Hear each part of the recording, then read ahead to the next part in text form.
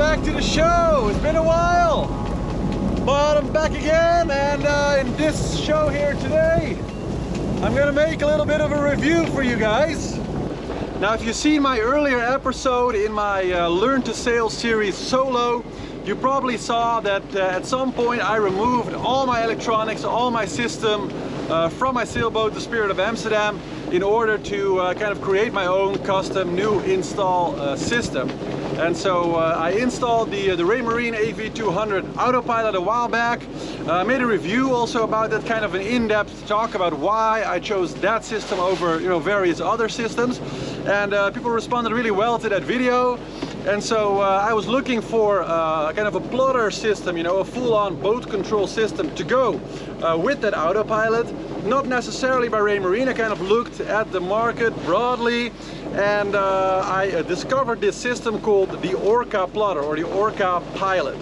And this is a Norwegian/Spanish company, and they have kind of a different philosophy when it comes to designing a plotter, because instead of thinking, how can we put as much processor separate, items on the boat, their philosophy is kind of what data do we have, through the internet, through various sources, and how can we just put it all together into one device and run that preferably either on an iPad or maybe a special pad, or on a phone, etc. So on your standard processor that you kind of always have with you. And this really attracted me to it also because I really like to navigate on various tablets. I have an iPad, I have two more like Google running tablets here on board, which I'm always using. So I kind of have three redundancies, and I would like to have something that works with all of them. And this system actually turns all of those screens into one plotter together with this just tiny, very, very simple install, which works together with all of the other technology that I have already on board, and actually even turns your phone into a remote control for your autopilot. Now, why have I personally really been waiting, praying for a product just like this? Because I think in this age, it just makes sense not to put all kinds of current day processors into your boat, which you just know are going to be completely outdated next year. With all of the technology moving forward so fast, you want to have a flexible system. And what's more flexible than using the screen too, but also, for example, your iPad or your Google Pad. And the really cool thing about it is that all my screens now are stuck with simple Velcro, so I can switch them out really easy in the future. If I buy a new iPad or a new Google Pad or whatever, it's just a 1-minute switch instead of having to drill new holes in my boat, etc. So I absolutely love that philosophy, and over the last 3 months or so I've been working really close with the developers of this. Actually, I'm not participating in it financially or anything, but just been working with the guys, and we've been talking really in depth about kind of how to really also optimize it for sailing. And so we have weather routing now that includes actually weather routing especially for sailing, so it will do something that is kind of similar to what a Predict Wind does, but completely a separate standalone system inside of the Orca Pilot. And also they're working on some really cool navigationally helpful tools that will kind of help you understand like where you are, what you're doing, and kind of what your options are if you're sailing navigation wise, which will be really nice for racing. Lovely weather, doing a nice round 6 knots and about 18-20 knots of wind. And you can see even from here in the bright sunshine how nicely bright the screen 2 from Orca is. Like I can even from here, like 5 meters or something away, see it perfectly well. It's just amazing.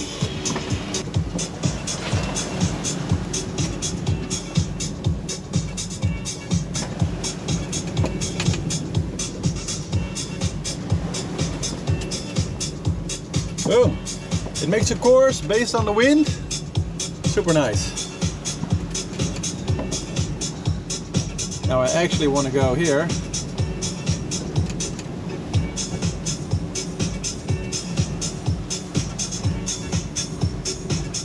And this shows just how easy it is to have Orca plot a course based on the current wind prediction, and then change your autopilot setting from the compass mode to navigation mode, where it will follow the plotted track.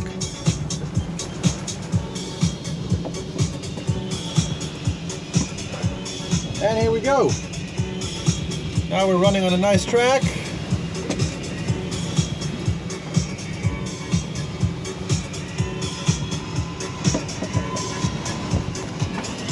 Autopilot's taking care of everything. So yeah, super nice. And the cool thing is that I have all the same features. Everything that you have on this, I have it on my phone in a small version. So you can like literally go on the front of the boat, steer, navigate, set a new course from wherever you are on board, even if I'm like in my cabin. It's just a very, very nice system. And the installation is really, really straightforward and simple. It took me 10 minutes to install this whole thing. So you know, I don't think there's any other system that can you know, give you such a, like an installation time. So I'm sitting here nicely enjoying the sun, kind of midway on my ship. And if I want to adjust my course a little bit, all I need to do here is just give it a few degrees, and there we go.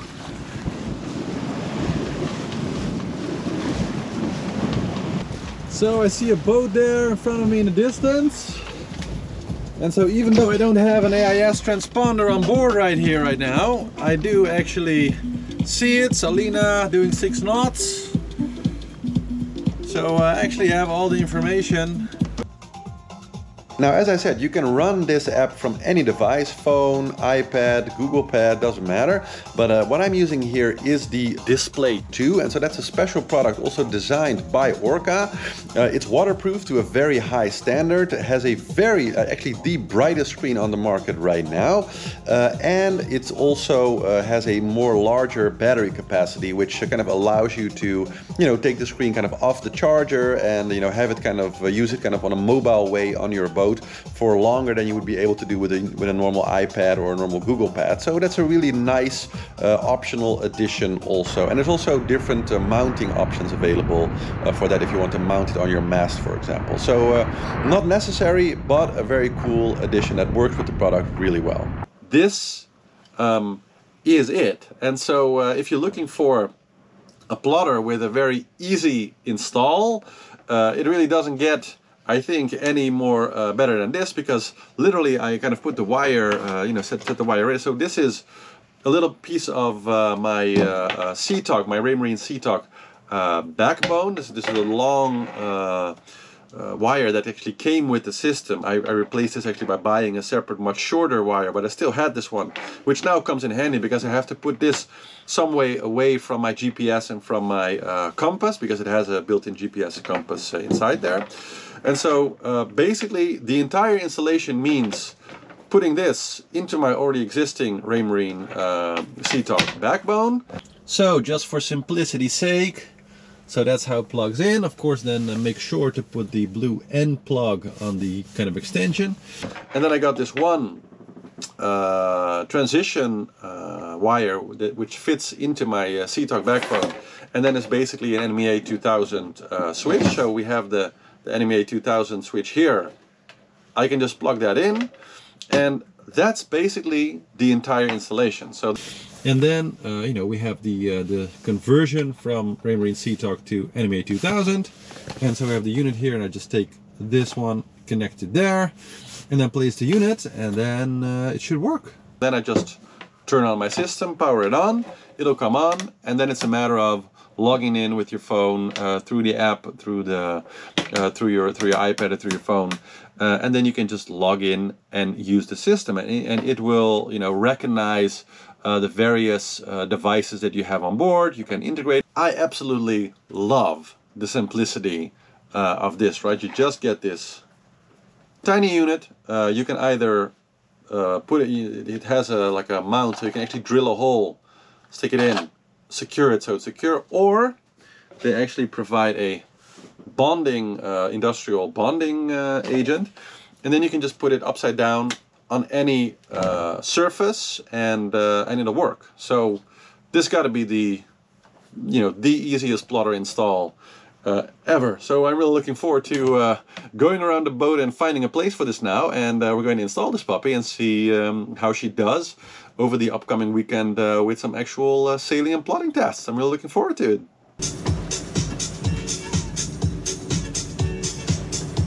How cool is that, huh? My measurements here. You can also set it. I have a polar inside of here. It doesn't work yet, but you can influence your polar.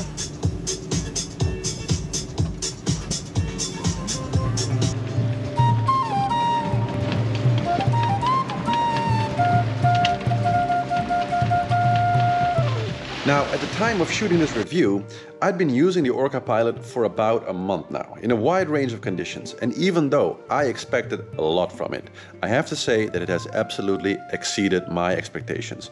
I use my boat a lot, sailing both solo and with charter groups multiple days every week. And having all the navigation options available to me live on my phone at all times has made a huge difference for me. Not only is it giving me a tremendous level of control from any location on board while I'm sailing solo, it has also had a big impact on my interactions with my guests on board while I'm chartering. Because I sail in very shallow and busy areas, so I very often had to interrupt my conversations with guests, for example, or other things that I'm doing on board in order to get to my control screen to get more info on an approaching boat, for example, or to adjust our course a little bit. Now, I can do all those things right from my phone. And because it's essentially an app running on an Apple or a Google device, you can also browse the internet, watch YouTube, etc. on your plotter. So while cruising, I can literally switch between watching a movie on YouTube and my plotter screen, for example. How many other plotters are there that can do that? Zero. Now, I'm sure that some of you are also wondering about this.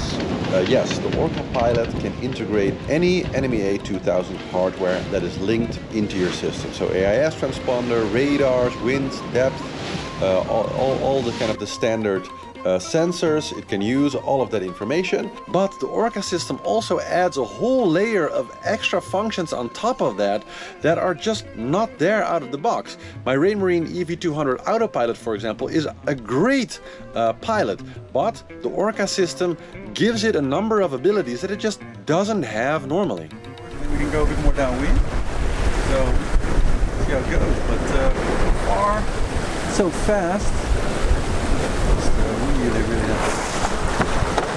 Now, in conclusion, I can only say that this system really exceeded my expectations, and that the whole experience, so the installation and the use of the system, has been really great. I didn't have to drill any holes in my boat.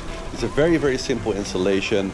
I mean, in the end, a plotter system is there to support our enjoyment of sailing, right? It's the grand views, it's the adventure, it's a time with friends or with guests, or the time spent alone contemplating kind of like the beauty around.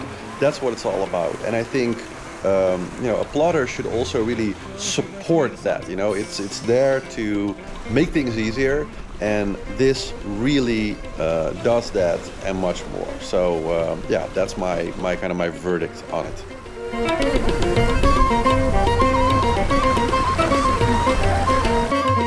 And here a great example of the AIS functionality. So no transponder on board at this time, and just look at the incredibly busy inner kind of waters of Amsterdam as I'm navigating back to my home slip in the marina.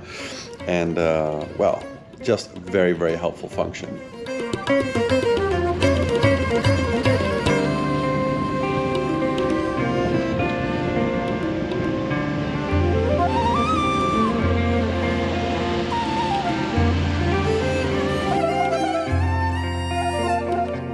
So I'm back in the marina again. That was a great day out sailing, and well, I think you can tell I'm really super enthusiastic about this system. I think it's groundbreaking, and it's really giving you and me a lot of extra options that I just didn't have before and never thought I would really have in that way, especially for that price. Because at 450 euros for the base core system, which gives you all of the functionality, I think this is something that every serious active sailor, whether you're like a racer or just somebody who's cruising around, should consider putting on your boat.